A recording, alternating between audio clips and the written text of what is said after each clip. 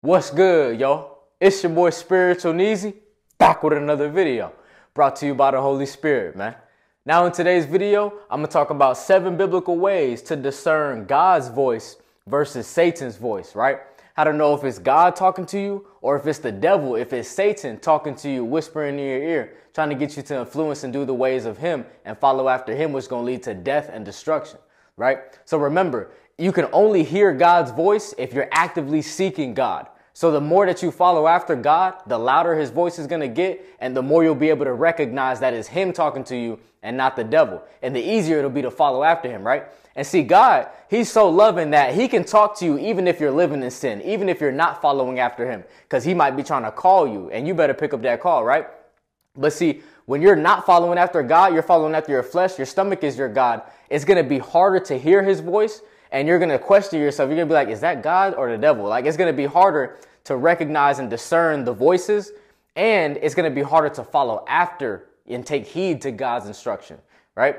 So the first way to know that God is talking to you is, number one, he is quiet, right? But see, the devil, he's going to be loud. So the reason why God is quiet is because God is invincible. God is spirit. Like we read in the book of John chapter 4, verse 24 says, God is a spirit, and they that worship him must worship him in spirit and in truth, right?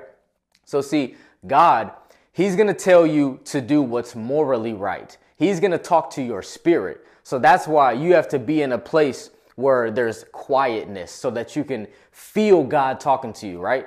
God can talk to you through many different ways, right? He could give you signs throughout the day. He could talk to you through different people. He could talk to you through different events in your day, right? But you got to really just pay attention. And the more that you follow after God, the more that your discernment is going to increase and you'll know it's God talking to you, right? But see, the devil, he's real loud in your ear. He's trying to tell you to follow after your flesh. The reason why the devil's voice can be louder is because, see, the devil works through our flesh because our flesh is evil and sinful naturally. So our flesh naturally, if we don't take heed to God's word, we're going to be following after the devil.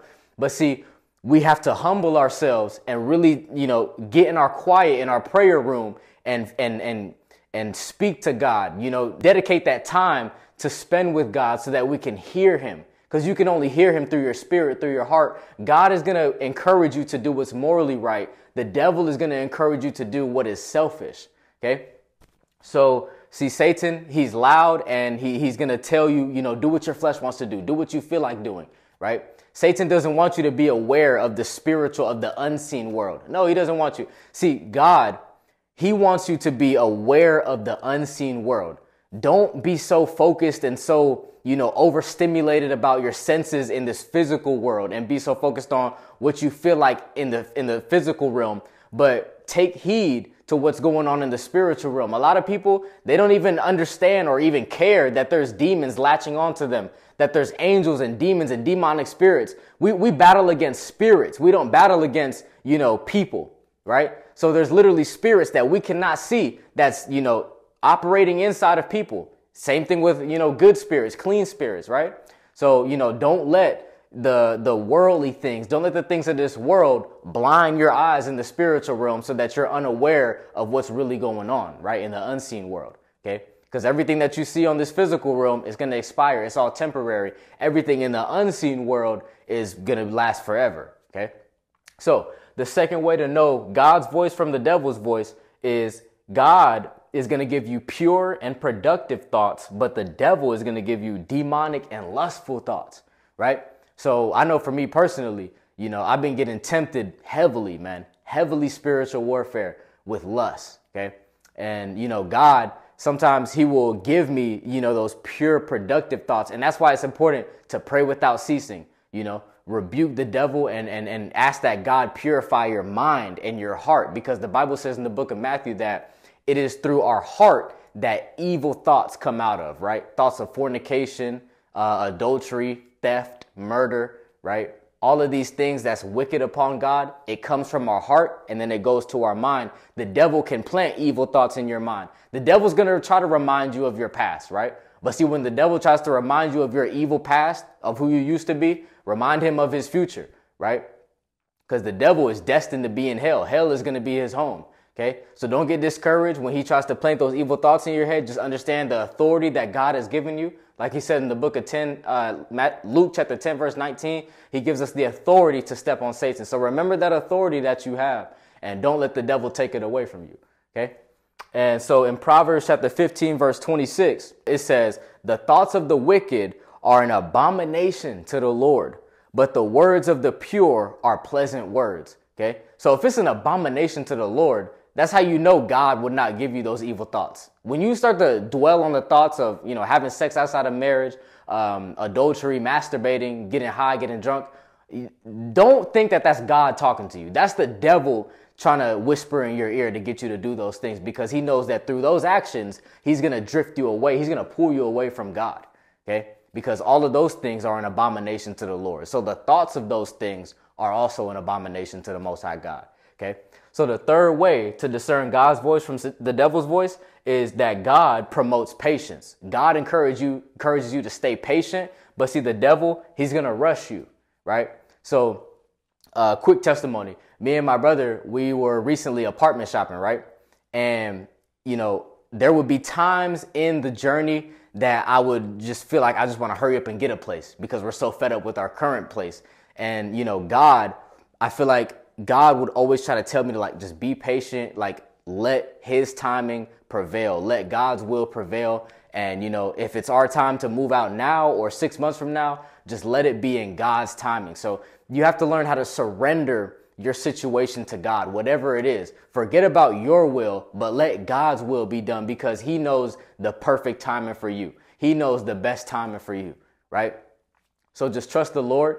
And also remember that in Galatians chapter 5, verse 22, it is specifically that patience is one of the fruits of the Spirit. It says, but the Spirit produces the fruit of love, joy, peace, patience, kindness, goodness, faithfulness, gentleness, and self-control. There is no law that says these things are wrong, right? So see, God is going to he's going to promote patience. He wants you to be patient and not to rush. Okay, because you're going to rush yourself into a situation that you can't get yourself out of. But if you just stay patient and let God work, then everything will come to plan and in his divine timing. Okay. And so, yeah, Satan, he's going to try to rush you. He's going to make you try to think that, everything has to happen today. You have to get rich today. You have to get rich overnight. You have to be a millionaire, this year, when that might not be God's plan for you. That might not be God's timing for you. God's timing is the best timing. So, don't get so caught up in what you want to happen at this certain time. Pray to God and ask God to guide you and build you to become the person that can handle, all that success that you're praying for. Okay. So the fourth way to discern God's voice from the devil's voice is God is going to tell you the truth. Okay. But Satan, he lies to you, right? So God, he gives us the spirit of truth through Jesus Christ, the Holy Spirit. Okay. But see, the devil, he's a liar. He's been a liar from the beginning. Okay. John chapter 8, verse 44, Jesus said, you belong to your father, the devil, and you want to do what he wants. He was a murderer from the beginning and was against the truth because there is no truth in him. Then it says, when he tells a lie, he shows what he really is like, because he is a liar and the father of lies. So Satan is literally the father of lies. So, whenever you start to have those demonic, those lustful fantasies, if you're anything like me, I know that the devil is lying to me. When I have thoughts of having a threesome or an orgy or just imaginations of Pornhub websites and just videos that I used to watch in the past, and just Satan will try to give you a false reality of what life really is and what will really happen, right? He'll try to lie to you and tell you, oh yeah, you can get that girl, you could smash that girl, you could lay down with that woman, with that man, you could do that, you could fornicate and there won't be no consequences. Ooh, that's one of his biggest lies. You can go against God, you can sin against God, and there won't be no consequences. Y'all don't listen to that, because I've been there and I've felt the consequences. Okay. So, but God, he's going to tell you the truth. Okay. God says in 1 Corinthians that this is the only sin you do against your own body, which is lust. God tells you the truth. Look in the Old Testament. All the times that the people idolized other gods and went against God and lived how they wanted to live, look how God punished them. Okay. God was going crazy in the Old Testament, right? He was really showing his wrath. He was really showing how serious, he takes sin. Okay. And what makes you think that his mind, that his perspective on sin has changed, right? So all glory be to Jesus Christ, so that we don't have to suffer the way that the people did in the Old Testament. But you got to make sure that you're following after Jesus Christ. Okay. So the fifth way to discern God's voice from Satan's voice is that God says, be strong and courageous. But the devil says, be scared, right? So the devil, he's going to give you thoughts, and he's going to make you, he's going to fill you up with fear. He's going to attempt to give you fearful thoughts and to make you scared to take that risk, or make you scared to, do what you got to do on a daily basis, or to make you scared to follow after God, to lose friends, to be persecuted, right? Jesus said that this is going to happen to us anyway, but blessed are those that are persecuted for his sake, okay? Because the kingdom of heaven is theirs, right? So would you rather be persecuted and talked bad about and insulted and lose friends and lose this world, but make it into the kingdom of heaven and be right with your creator, your father in heaven? Or would you rather, do what you want to do and then, get these temporary things of the world, but you're not even right with the Most High God. You're not even right with your father in heaven, your creator. Okay. So Joshua chapter 1, verse 9, remember that I commanded you to be strong and brave. Don't be afraid, because the Lord your God will be with you everywhere you go. Okay, so that's the Lord talking, right? So the Lord commands us to be strong and courageous because he is with us, that he will never leave and forsake us. Okay, the closer and closer you get to God, the more and more his shield, his protection is over you. But the devil doesn't want you to know that. The devil wants you to feel like you're alone. The devil wants you to feel, anxious and scared and filled with fear, so that you act out of that fear and you drift yourself away from God, or you do something that could damage yourself out of fear. Okay. Or you miss out on an opportunity that God is telling you to go on, but because the devil has you scared, you're not ready. You don't go on it. Right. So, always, take heed and remember that God wants you to be strong and courageous. The devil wants you to be scared. Right. And also in the book of Isaiah, chapter 41, verse 10. So do not worry, because I am with you. Don't be afraid, because I am your God. Then the Lord says, I will make you strong and will help you. I will support you with my right hand that saves you. Okay.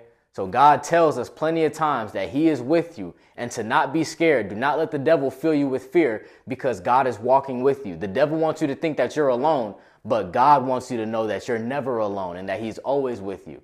Okay. And that he will uphold you with his right hand and save you and deliver you from the hands of the devil. Okay.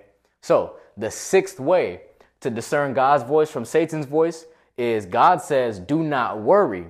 But Satan says he fills you with anxiety.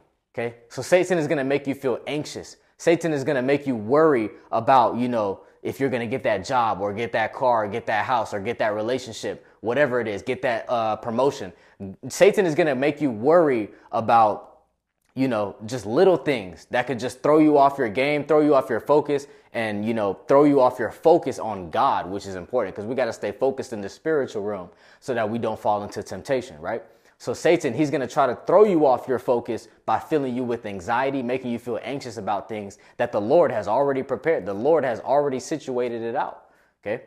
So God wants you to know that he's already worked these things out in your favor. Romans chapter 8. But Satan, he wants you to, be fearful. He wants you to be anxious. He wants you to be confused, right? Because Satan, he gives you the spirit of confusion. God gives you the spirit of reassurance, truth, and love. Okay. So in Philippians chapter 4, verse 6, it says, do not worry about anything, but pray and ask God for everything you need, always giving thanks. Then it says, and God's peace, which is so great that we cannot understand it, will keep your hearts and minds in Christ Jesus, right? So that's the other way to know that it's God talking to you, is that God will give you peace. Okay, he'll give you peace that surpasses all understanding if you just stay in prayer, you stay close to him, you stay clinged on to God. He will give you that peace, man. I'm telling y'all, bro, there is no peace like the peace that God gives you. Okay. And so also Satan, he's going to make you feel uneasy. He's going to try to make you feel, like I said, anxious, fearful, worried, scared, uneasy. Satan is going to, he's going to try to keep you up at night, worried and dwelling on things that is out of your control. Or if it is in your control, he's going to try to make you worry about things that the Lord has already figured out. He's already, solved that problem for you. Okay. So don't let the devil, don't let the enemy, make you scared. Don't let the enemy taint your spirit through fear. Okay. Because that's one of his biggest tools. And just remember that the Lord is always with you. You're never alone. And whatever you're worried about, he's already figured it out for you. Okay. So to wrap up the video, 7 ways to discern God's voice versus the devil's voice is: number 1, God is quiet, Satan is loud. Number 2, God promotes pure and productive thoughts, Satan gives you demonic and lustful thoughts. Number 3, God promotes patience, Satan rushes you. Number 4, God tells you the truth, Satan lies to you. Number 5, God says be strong and courageous, Satan says be scared and filled with fear. Number 6, God says do not worry, Satan fills you with anxiety and worry. And number 7, God gives you peace, Satan makes you feel uneasy. Okay? So remember, guys, pay attention to what's going on in the spiritual realm.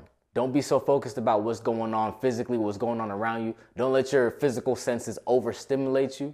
But, stay focused on the word of God. Stay focused in the spirit, which is staying focused on God. Stay in your prayer room. Stay in your Bible.